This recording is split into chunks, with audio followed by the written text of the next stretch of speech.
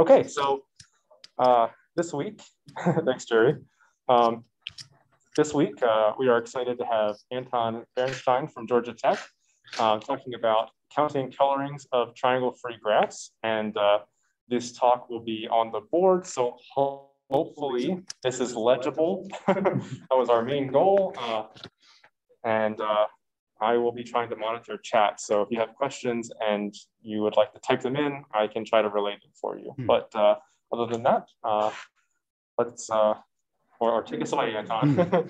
Thank you, Steven. Thank you, everybody, for coming and for joining. Thank you, everybody, for doing such a tremendous work on setting all of this fancy new technology up. I hope that this goes well. And you cannot imagine how much of a pleasure it is to give a real live board talk to a real live audience. But I might be a bit rusty, so don't judge me too harshly.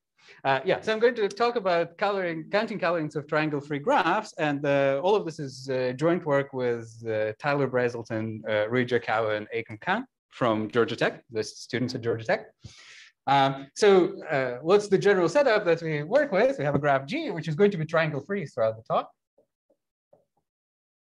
Let me say this now, and I might forget to mention this again, but it's always triangle-free. Delta is going to stand for the maximum degree of G. Also, N is going to be the number of vertices,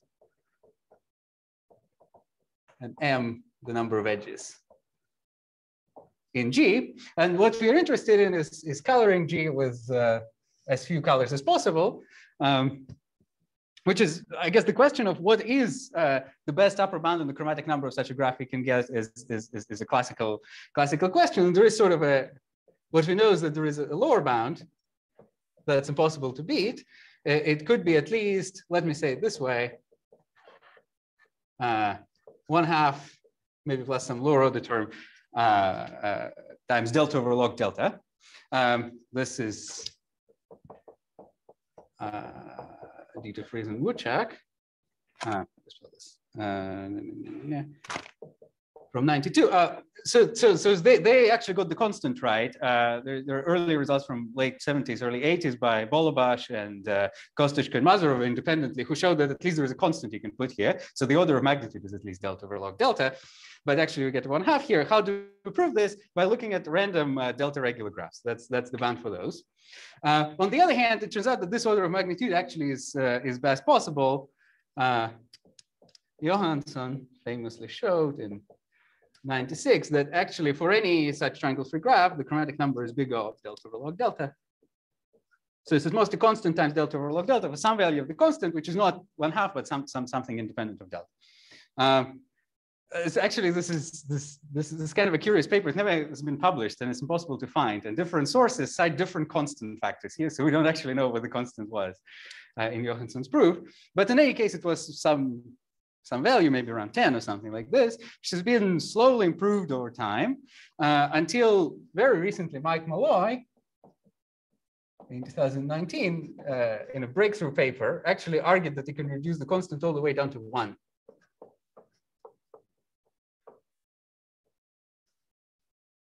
And this is the best known, currently known bound.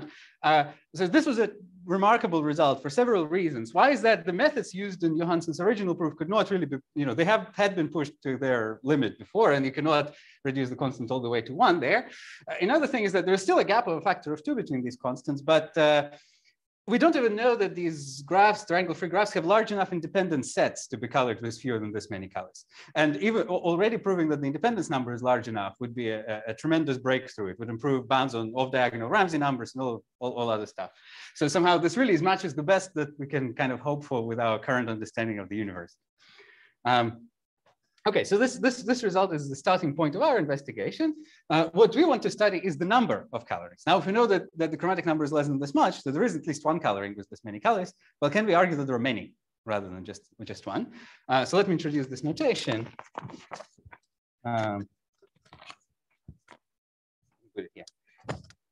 C of G, comma, Q. This is going to be the number of colorings of G using Q colors. Number of proper Q colorings of G. And so the main result I want to talk about today is the lower bound of this quantity for triangle-free graphs G in the regime where Q is at least this much. So we know that at least one Calian is this by Malloy's theorem. Before I state our result, let me give you some intuition for where the bound comes from.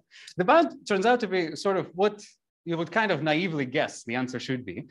So what is the naive calculation? Well, imagine just coloring every vertex randomly. So there's a set of Q colors. You give a random color to each vertex. So maybe F is a random Q coloring. Then asking how many proper colorings there are is the same as asking what's the probability that the random coloring is proper. Now, if I take two vertices, say U and V, that are adjacent in my graph, what's the probability that they are colored differently? In F, well, each of them is colored randomly as one of the Q colors, so this probability is equal to 1 minus 1 over Q. There's only 1 over Q probability that they get the same color. This is true for every edge. So if these events with different edges happen to be independent from each other, we could just take a product and see what the probability is, right? So if these events are independent for all the edges, for all edges, then the probability that F is proper would be exactly equal to 1 minus 1 over Q raised to the power of however many edges we have. So M, and this is the same as to say that the number is equivalent to saying that the number of Q colorings is equal to 1 minus 1 over Q to the power M times Q to the N, because this is how many total colorings we have, right? Okay, well, this relies on this weird assumption that these events are independent, and they're in general not independent. In fact, they would only be independent if the graph has no cycles, because any cycle has a dependency here. So true only if there are no cycles. Yeah, so in that case, the calculation is exact, but that's not what we want to worry about. On the other hand, if you think about this a bit, even if they're not independent, if you take an even cycle, then these events are going to be correlated positively. The probability that they all happen at the same time would be actually higher than the product of the probabilities rather than lower. Somehow even cycles seem to only help us. And this intuition is justified by the theorem of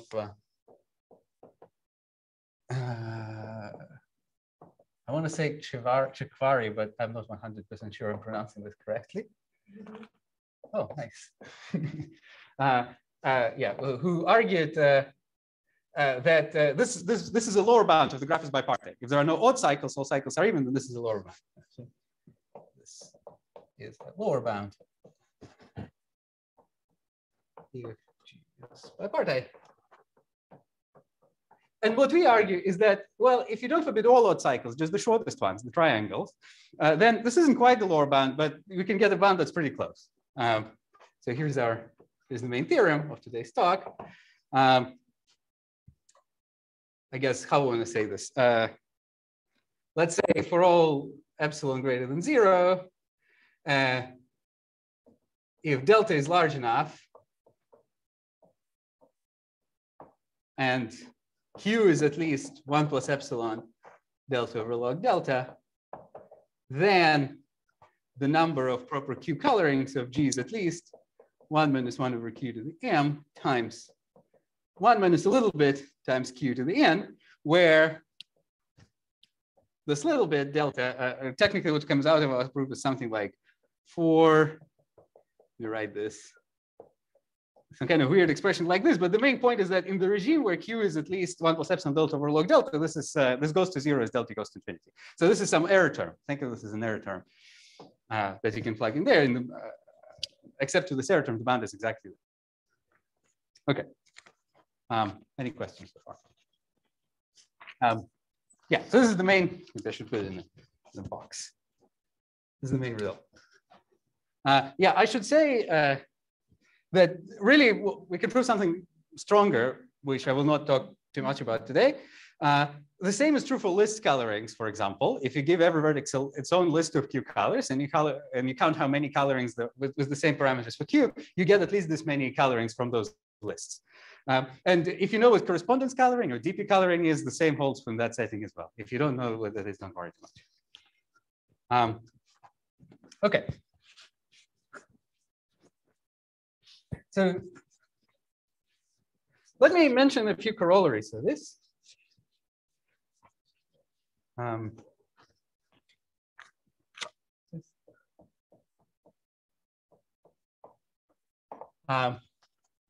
Yeah, so this is stated for all Q, that's at least this much, right?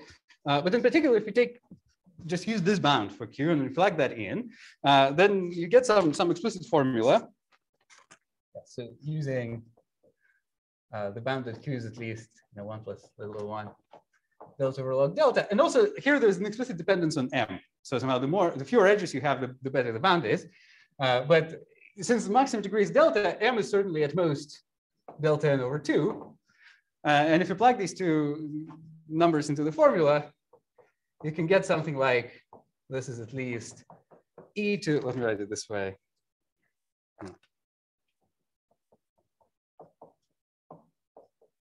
Okay, something like this, up to an error term in the exponent. Okay, whatever this is. Maybe it's not so important to know what this formula is, but let me derive a corollary of this statement now. Suppose I don't care about the number of colorings, I just want to count independent sets in my graph. Well, a Q coloring is just a sequence. You can think of it as just a sequence of Q independent sets that are all disjoint and cover the whole vertex set.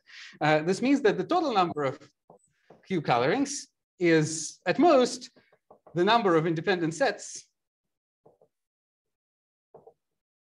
raised to the power Q. Certainly, it's at most what you can get by just taking Q independent sets arbitrarily, right? So now if I raise, if I take Q through to both sides and plug this in, then I guess, yeah, these two statements together will imply that the number of independent sets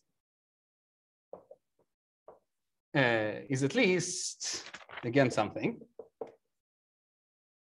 1 minus little of 1. I hope I'm doing this right. Yeah. Okay, something like this. Again, some formula. But I want to point out that this result from independent sets was already known, and we obtain it as sort of this simple corollary of our calculations. So this is a theorem of Davies, Jensen, Perkins, and Roberts from 2018, and they obtained this bound using rather different techniques. And one other thing I should mention, that this bound actually is optimal in general. There is no, up to the value of this lower order term, this is best possible. But that's what they showed. So we recover this optimal bound on the number of independent sets by just saying, well, look at the number of colorings and you use this trivial inequality.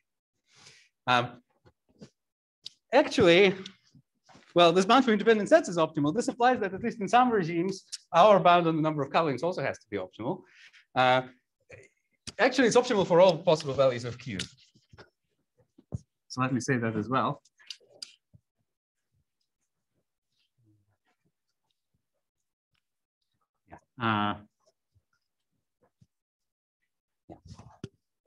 Our bound is optimal up to the value of the error term for all Q. So for any Q and delta, there exists a triangle free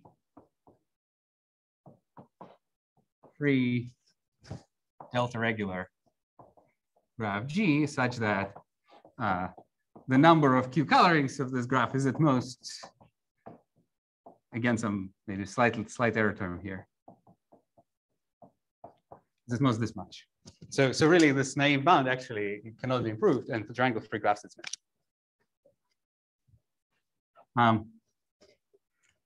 Yeah, maybe some of you can guess how you get the graph G.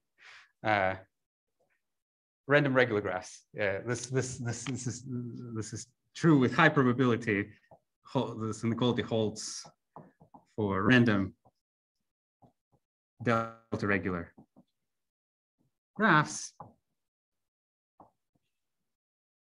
And they're triangle-free with positive probabilities. This implies that actually most triangle-free graphs have this property.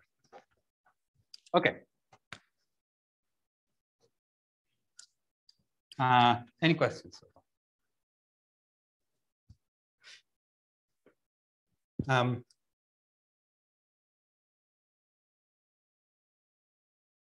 All right, so then in the remainder, most of the remainder of the talk, I'd like to sketch the proof of this for you. The proof is simple enough that I can explain pretty much most of it in this lecture, which is kind of nice.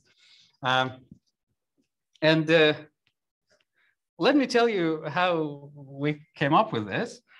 So as I mentioned, there are these results, these bounds on chromatic number of triangle tree graphs. The earliest one is due to Johansson, and that proof uses something called the nibble method. So don't worry too much about what this is, but it's some kind of standard probabilistic technique where you construct the coloring by, bit by bit. That's what's called the nibble method, because you color a few vertices at a time, and you use the lowest local lemma repeatedly to argue that the coloring has the properties that you want.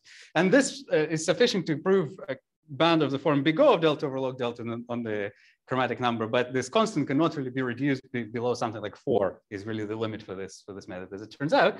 So key contribution of Molloy was to use, instead of this nibble technique, use something called the entropy compression method.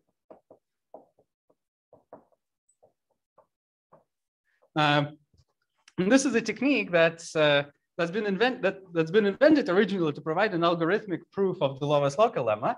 But then it turns out that in many situations you can apply it directly to combinatorial problems to get better results. And this is one of the instances of this. Actually, later it turns out that if you apply the lowest local lemma, or lopsided lowest local lemma in some kind of clever way, then you can avoid the use of entropy compression and still get Molloy's result. But this is again a different argument. So there has been a recent development in the field of understanding things like entropy compression and local lemma.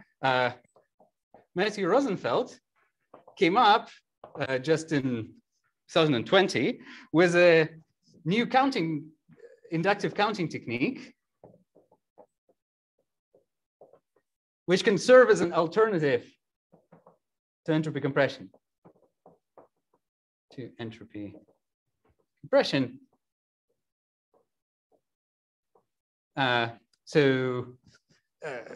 compression itself was kind of a slightly technical tool or bulky technique to use. This is a very elementary method that recovers pretty much all of the same results and sometimes gives better results.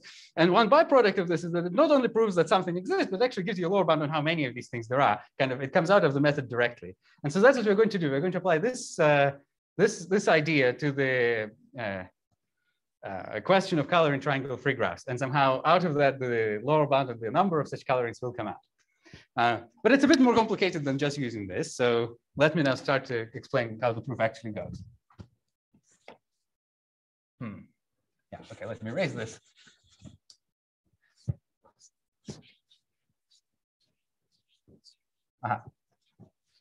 Yeah, so let me write this, say here. So we remember that Q is at least 1 plus epsilon delta over log delta. And I think that delta is very large.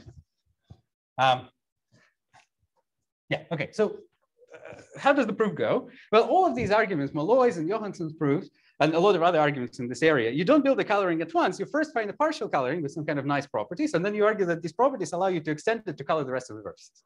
And we're going to do the same thing. So we're first going to focus on partial colorings, and then try to extend them to a coloring of the whole graph. Partial colorings.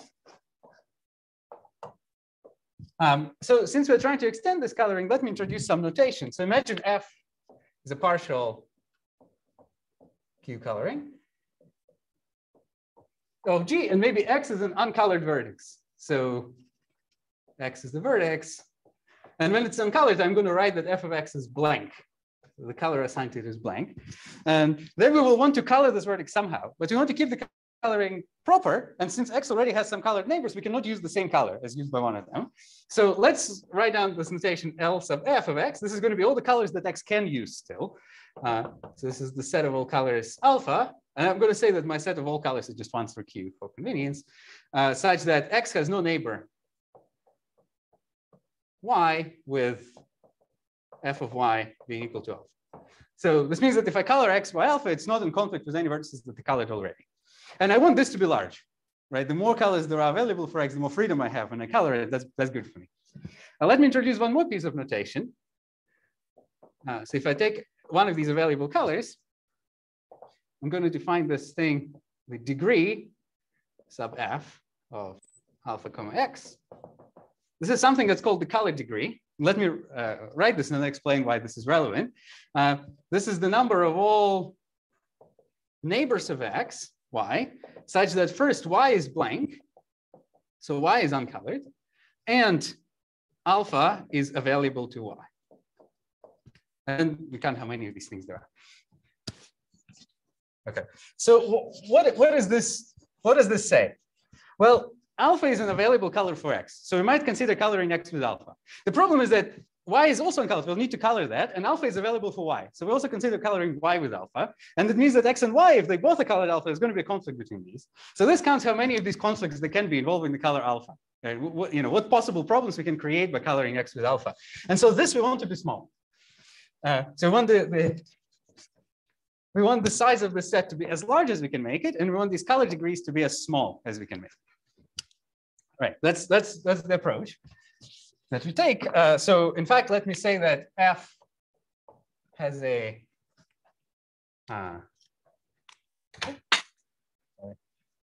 flaw at X if first f of X is uncolored. Sorry, X is uncolored, so f of X is blank, and either the size of this list is small. Let me say it right this way. It's less than L, where L is some parameter. I'm going to write in a second what this is, but this is some fixed numerical parameter that's fixed. This is like our desired size of this set. Or there is some alpha in LF of X with the color degree greater than some other parameter D. So either the color degree of this is too large or there are too few available colors. Let me say that this is bad for us, where let me write these parameters right here. L, we're going to take it to be something like this. Okay, whatever this is, it's some number. It doesn't really matter. And D is going to be just L over, say, 25. The parameters, numbers 25 and 1/2 are more or less arbitrary. The point is that D is kind of significantly smaller than L. Okay, so that's my definition. And we don't want any of these flaws. We say F is good.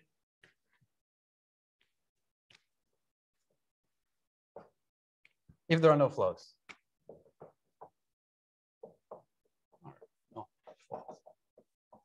Okay, so here's a fact. That's kind of a standard fact in this whole theory, is that once you have a good coloring, you're done. In the sense that, well, if you just want to get one coloring, if you have a good coloring, partial coloring, you can extend it to coloring of the whole graph. Every good partial coloring can be extended to a coloring of all of G. So you can color all the uncolored vertices without creating any conflicts. The way you prove it is it's just a local lemma, an application of the local lemma. You color every uncolored vertex randomly by picking randomly a color from the available list of available colors. And okay, you can check that the conditions of the local lemma are satisfied. So this is kind of a well-known thing. And that's how all of these proofs, Johansson's proof and Malloy's proof, they both construct a good partial coloring somehow, and then extend it to coloring of the whole graph. So our strategy is going to be to count how many of these good partial colorings there are first, and then for each of them to count how many ways there are to extend it to a coloring of the whole graph. And this is going to give us some lower bound on the number of colorings of the graph. Okay.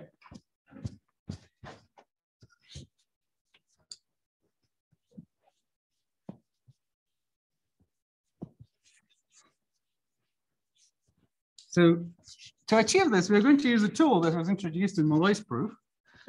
We need a slightly sharper version of this, but it's essentially the same. So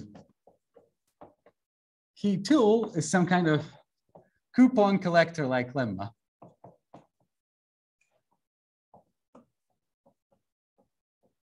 due to, I want to say, yeah, it's due to Malloy. It came up in his proof. Let me try to explain what the situation here is. So we want to get rid of all of these flaws. So we look at the color at a vertex X, has some neighbors. Let's call them Y1, Y2. This is YI, YK, where K is at most delta, or maybe it has fewer than delta neighbors. And then there's the rest of the graph. And of course, these neighbors can now have neighbors there as well. But there are no edges between them because the graph is triangle free. That's going to be important. So how can we generate a partial coloring of this whole graph? We're going to do this in 2 steps. First, we imagine already having some partial coloring outside of the neighborhood of X. Let's call it G. This is some kind of partial coloring here. Now, what happens to these vertices? Well, they have some neighbors that may be colored now. So they have their own list of available colors. And if I look at the vertex, say YI, which color can this vertex have? Well, it can have any color from its list, this L sub G of YI, I guess, right? These are the colors available to YI now. Or it can also be blank because we're doing partial coloring, or blank.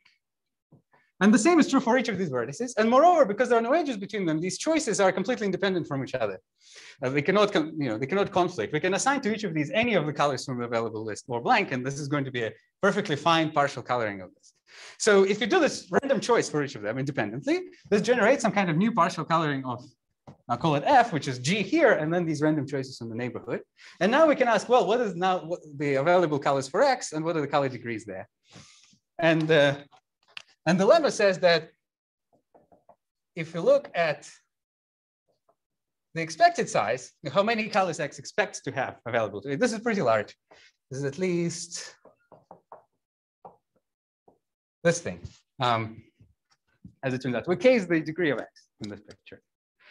So why am I calling this a coupon collector lemma? It's the standard coupon collector lemma that you learn in the basic probability theory class is a special case of this, where all of these sets L sub G of YI are just equal to 1 through K, right? If every vertex has all of the same colors available to it, then what's happening, we're just picking elements from 1 through K randomly. We pick, 1 through Q randomly. We pick K of them, and we're asking how many elements are not picked. That's literally what this is. And we're saying that the expected size is this, which is easy to calculate. What Molloy observed is that no matter what these sets are, actually, whichever subsets you pick here, you still get this lower bound. And by the way, by construction, this is at least 2L, where L is this parameter there. So in other words, it's, the expected size is like twice larger than what we actually want it to be. This gives us enough room to prove that the probability that there is a flaw X is very small, is at most, say, P, which is, something exponentially small. Let me say it. Negative. Something like this. 500. For good measure. Yeah, 400. I don't know. Yeah, so the point is this is tiny. Again, what does it say? It says that what's the probability first that this size is actually less than half of this expected value, and that happens very rarely. And there's the second condition about the color degrees that also you could show happen is satisfied with happen. Okay, so this is the lemma that we're going to use. Okay, any questions so far? Yeah, so I would like to point out this lemma really relies on the fact that colorings are partial. For the proof of the lemma, it's crucial that these vertices YI are allowed to be blank. You can imagine an extreme case where all of these sets of available colors are just one color per each vertex. If you were not allowing them to be blank, they would have to pick exactly those colors, and we would have nothing left for X. But now with probability 1/2, they just stay uncolored in that situation. That's good. That somehow is sufficient to get the boundary. All right. So all of this was preliminaries. Now let's actually start the argument. Step 1. Well, since we want to understand how many good partial colorings there are, first we're going to just get a lower bound on the total number of partial colorings, good or otherwise. Count all partial colorings.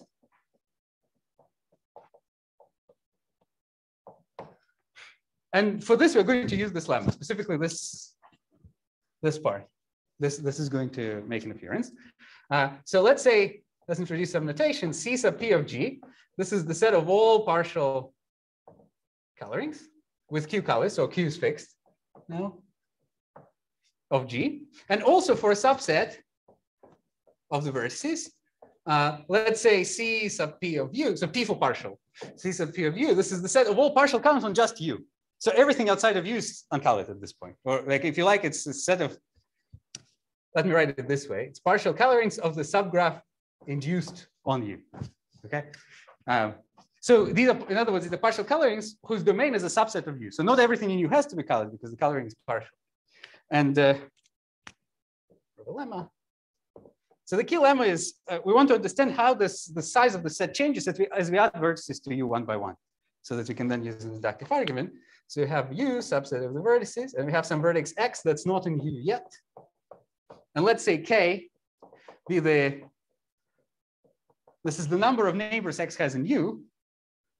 Then the size of the CP of U plus X, this is my notation for U at the vertex X to it.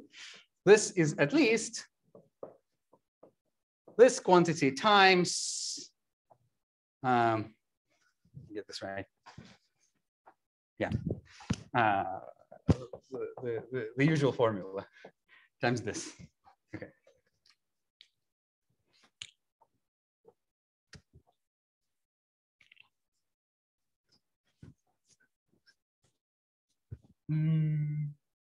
Well, I'm erasing the definition. Okay.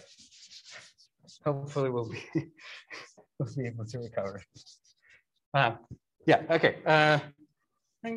So this now before I say how this is proved, right? Once we have this, just apply this repeatedly. Start with U being the empty set. There is one partial coloring there. Nothing is colored, right? Then you start adding vertices one by one. Each time you multiply the quantity by this factor. So this implies that and if you do the calculation, you'll see that the total number of partial colorings of G is at least all of these 1 minus 1 over Q's raised to these powers exactly add up to 1 minus 1 over Q to the power of total number of edges. And these terms, these Q's, each for each vertex gives a Q to the n. So you get exactly a bound of the sort that we want for the partial colorings though. So some stuff can still be uncolored. Okay. Does this make sense? Yeah. So proof, or proof sketch at least. How do we prove this? Well, we just apply this lemma. So let's see. We want to count colorings on U plus X, right? How do you color U plus X? Well, first color U, then color X, right? So let me write it this way. It's the sum over all colorings F of U only. How many ways are there to color X once we fix the coloring on U? Well, X has to have one of the available colors or blank. So it can be the number of colors available to it currently plus 1 because of the blank.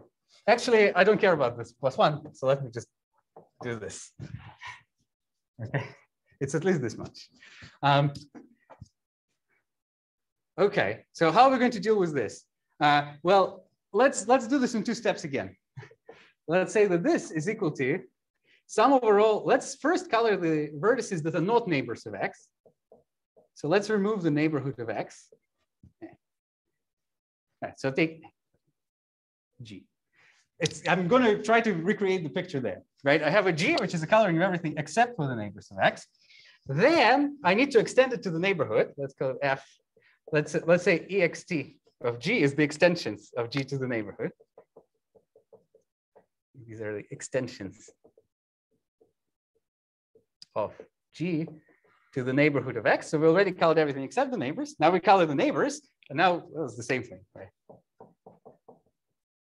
Okay, but now let's look. What does this tell? This says that for every particular choice of G, the average of this over a random extension is at least this much, right? Therefore, the sum, which is what we're looking at here, is at least. So this is the sum over all of these G's. So if the average is at least that, then the sum is at least 1 minus 1 over Q to the K times Q times however many of these colorings F there are. Yeah. Okay. And I promise I'll fit this in this box, because so this is just a constant, doesn't depend on Q. Let's take it out. And what will be left is the sum over all G's of the number of their extensions, right? So G is a coloring of everything except the neighborhood. And then we count how many ways there are to extend to the neighborhood. This just tells me the sum is just how many colorings of, everything outside the neighborhood plus the neighborhood there are, which exactly gives us what we want. Times the number of all the colorings of U. This is exactly the bound that I claimed. Ta-da. Okay. Everybody happy? Okay, everybody's happy. That's good. Yeah, so see, that wasn't hard, right?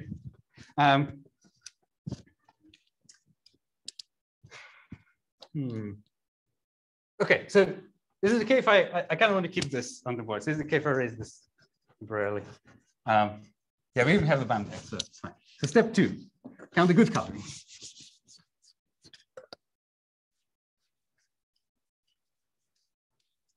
Yeah, so we know this. A little box.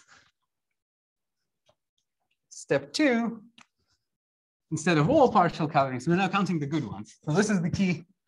This is the key part of the proof now. Good. And remember, good means it's a partial coloring without flaws. So, and a flaw means that a vertex is uncolored and it has either too few available colors or there is one of the available colors with too high of a color degree. So we want to avoid both of these. And we're going to try to do a similar thing as we did here, right? There was some kind of induction where we're adding vertices one by one. We're going to do the same thing, but in slightly unexpected way. Somehow the obvious idea would be to say, well, look at like induce subgraphs and count how many good colorings there are and add vertices one by one. That's not what we're going to do. So, and this is the subtle part of the proof. So let's say C sub G of G, this is a set of all good colorings, good partial colorings. So this is what we want to count. And now I'm going to say that for a subset of the vertices, C sub G of the subset, these are going to be colorings that are good on U. This is the set of all partial colorings of the whole graph G. So these are not only on U, there are also vertices outside of U that may be colored, such that F has no flaws at the vertices. Maybe I'll put here. At the vertices X with the second neighborhood of X contained in U. Okay, this is kind of a convoluted definition. So first, the set U here doesn't tell us which vertices are colored. It tells us where flaws are allowed to be. The bigger the set U, the fewer flaws we're allowing. Secondly, we're forbidding flaws not only inside of, not for all every vertex that's in U, but only for those vertices that the vertex itself is in U, its neighbors are in U, and their neighbors are in U. In this case, we forbid the flaw to be there. Why is this defined in this way?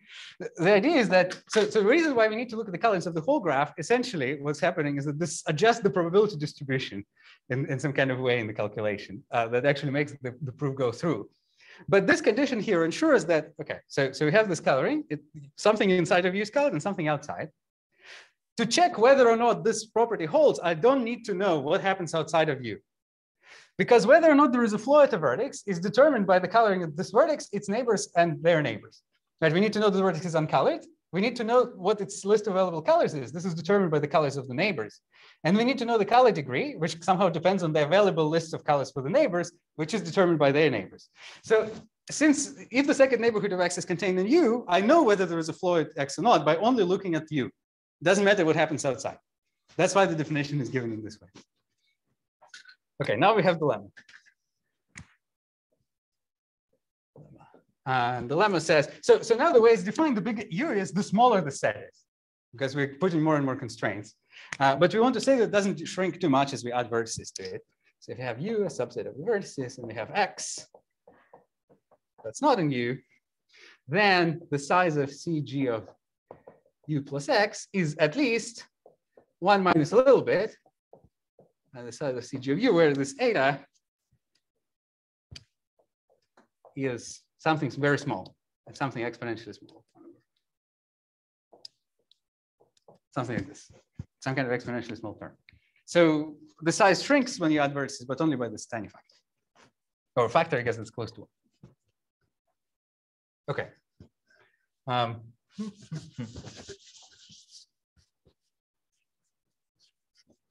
And this is where we're going to use this Rosenfeld technique in this step. But first, let's see what happens when you combine the lemma with this statement that we already know. This implies that, yeah, how do we do this?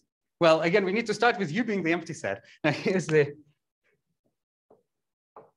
so what is, when you use the empty set, what is set of all colorings that are good on the empty set?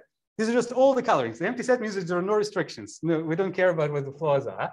This is the same as this for G, all the partial columns of G. We have a lower bound on this. Now we do this inductive argument. So this shows that the number of good columns of G is at least 1 minus eta to the n, 1 minus 1 over q to the m, q to the n. So we got this little bit of an error term from this, but this is not the bad.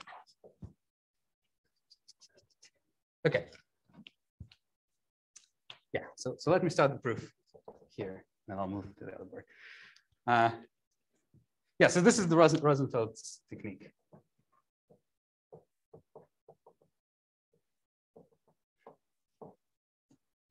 And I'm trying to advertise this technique, but it's so simple that you might have not noticed where the technique is being used. You only realize how simple this is after you compare this to other things that were proved using much more arduous methods, other results that were proved using much more complicated methods then you can get them kind of easily from this. So first key idea is that we're going to prove this lemma itself by induction. That's the first thing. We do induction on the size of U. So we're assuming that we already know this for all smaller sets. Okay, now here's what we do. We want to understand this quantity. Number of columns good on U plus X. I want to compare this to the number of columns that are good on U. Well, let's write it this way. The number of columns that are good on U minus the size of some set F, where what is F?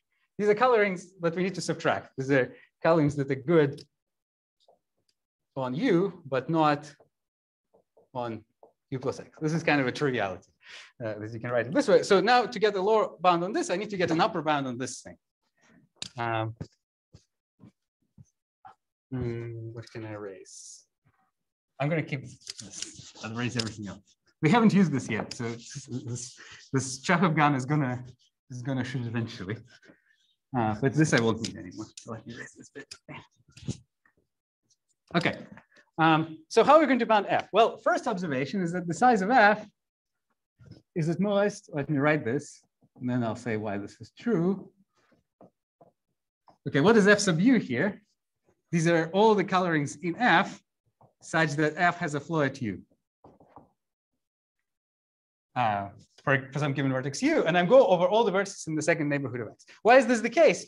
Because a coloring in F has to be good, not good on U plus X. So there's got to be something, some flaw in it at some vertex whose second neighborhood is entirely contained in U plus X. But the second neighborhood is not contained in U because the coloring was good on U. So it means the vertex has to be a distance at most 2 from X. So it has to have a flaw at some vertex like this. So now we're just going to bound each of these individually. In fact, let me start writing this right away. How many of these we have? At most something like delta squared plus 1. And I'm going to be delta squared plus 1 times something, which is a bound on the size of this set. Okay. This is in a very awkward place. Maybe we'll remember this. Okay. In the Skripal collector setting, the probability of having a flaw at X is less than P, which is something tiny. Okay. Let me maybe at least write the value of P here. So P is E to. There's also this theta now. Okay. Yeah. So claim. What's the claim? The size of FU is at most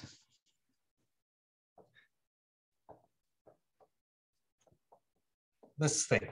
So we can bound the size of FU as in terms of these numbers, P and eta, times, so P is tiny. And this is, okay, something that's actually going to be close to 1. So this really says that it's a tiny, tiny little fraction of this. So once we have the claim, let me put the little box. If you can prove this, then we plug this in here. Get here P 1 minus eta delta. And this you can show is at most somehow because P is so small, it's much more smaller than eta, whatever eta was. So this is just a calculation that for large enough delta, this inequality holds. Okay, so okay, and when we have this and we plug it in here, we get exactly the result that we want because we want to get this 1 minus eta. So the only thing that's left to do is to prove the claim. Well, let's do it. How do I want to write this? Oh yeah, pretty easy actually. So we're going to do a similar thing to the induction that we did before. We're going to color everything except the neighbors of U, and then we're going to color the neighbors of U. So let's say S is the set of all G's, which are partial colorings of V of G minus the neighbors of U, such that G is good on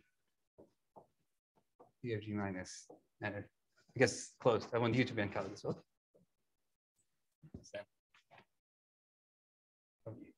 Okay, something like this. Yeah. So then the size of f of U is yeah. And so for each of these G, let's say we have this ext G, which are all extensions of G to the neighborhood of U. And let me call it f ext. These are the flawed extensions. So these are extensions that have a flaw at U.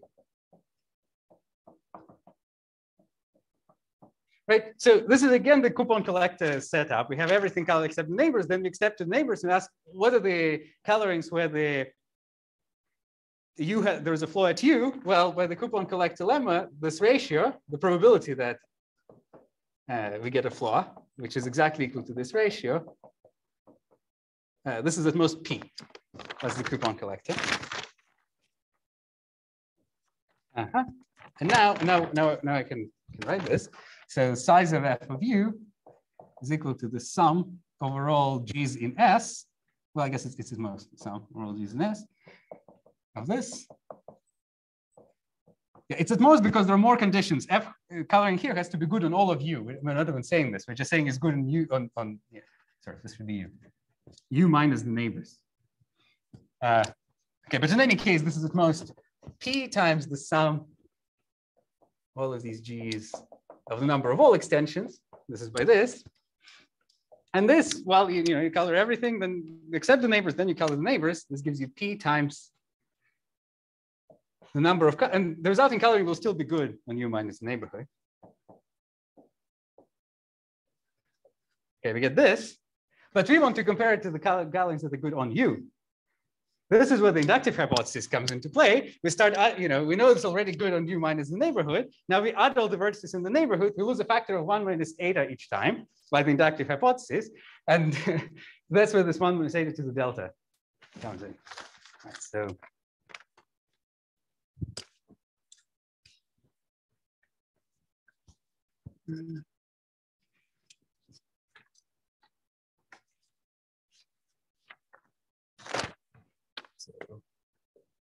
by the inductive hypothesis, this is at most P over 1 minus eta to the delta sig GU, which is exactly what we want. Okay, so now let me, just to finish off, let me briefly say what happens next. So this was the kind of the heart of the argument. We've counted these good colorings, but we're not quite done yet. So first, we need to know how many ways there are to extend a good coloring to a proper. We already know there is at least one. That's a classical result, but we need to know how many. So this is step 3. So we're going to just use the usual Lovász local lemma here.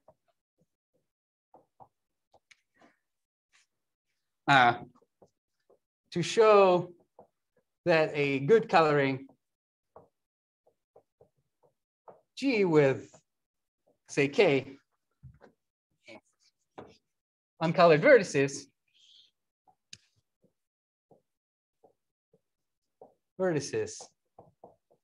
can be extended in at least something like this, L over 2 to the power k ways. So what's happening is, well, the lowest local limit is if you color each vertex using an available color randomly, then with positive probability, you're going to succeed. You're going to get a proper count of the whole thing. Actually, the lowest local limit even tells you a lower bound on the probability.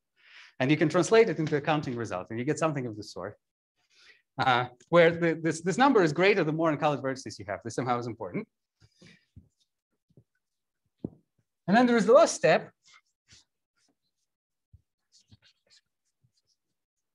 which is, I guess, step 4.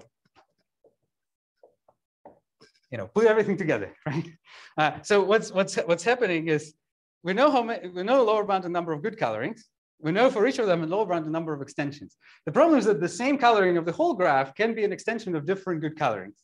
But so what we need to do is do some kind of double counting to account for that. Use double counting to obtain the lower bound.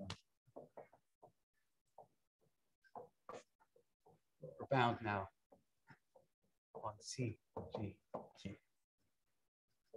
And double counting relies on the fact that this grows with K. So the more uncolored vertices you have, the more extensions there are, which helps you. Okay, so this is kind of a reasonably standard double counting argument, so I'm not going to go in there. Let me just say that this step is where we get most of the error term. So far, our error is like this eta quantity, which is very tiny. Actually, the main contribution to the error term comes from this step. And it would be interesting to understand if that can be somehow removed or improved. But I will talk more about it. So thank you. All right. We thank our speaker. And are there any questions for Anton?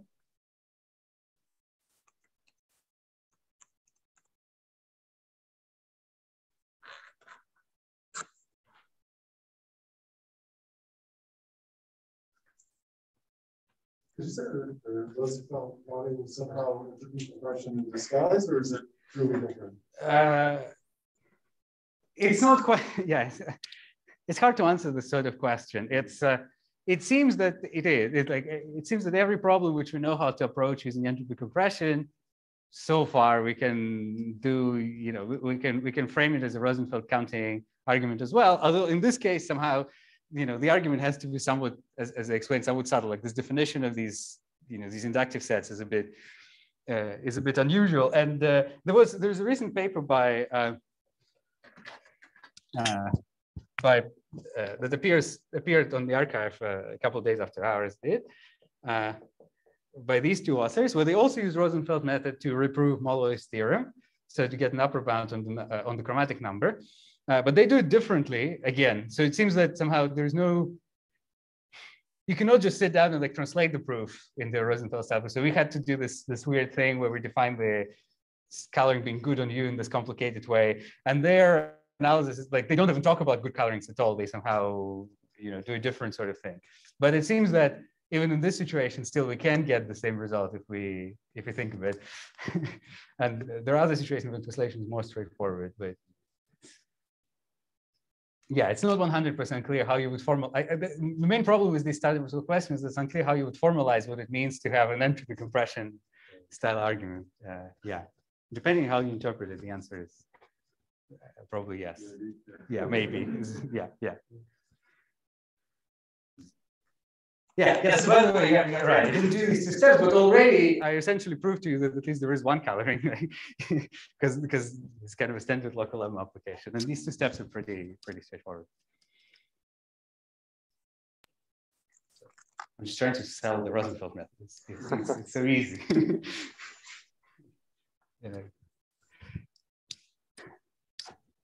Any other questions for Anton? Thank you. And thank you for those of you who attended on Zoom. I hope that was sort of legible. I know, I think Jerry says thanks for sharing this excellent talk via Zoom. So I hope that it was, mostly legible. So thanks everyone.